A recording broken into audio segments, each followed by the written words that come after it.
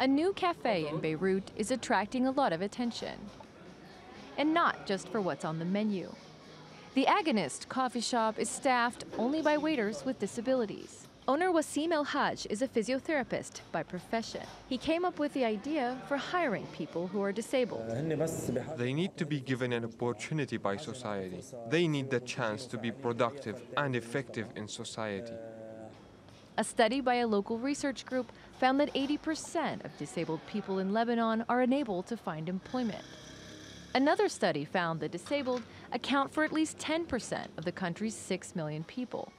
Dolor Shadid is one of the waiters. He says this job has been everything he wished for. I am calling for people to come here to eat and drink, and we will be happy to serve them.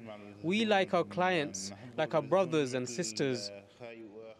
Since its opening, the coffee shop has carved out a niche for itself among customers.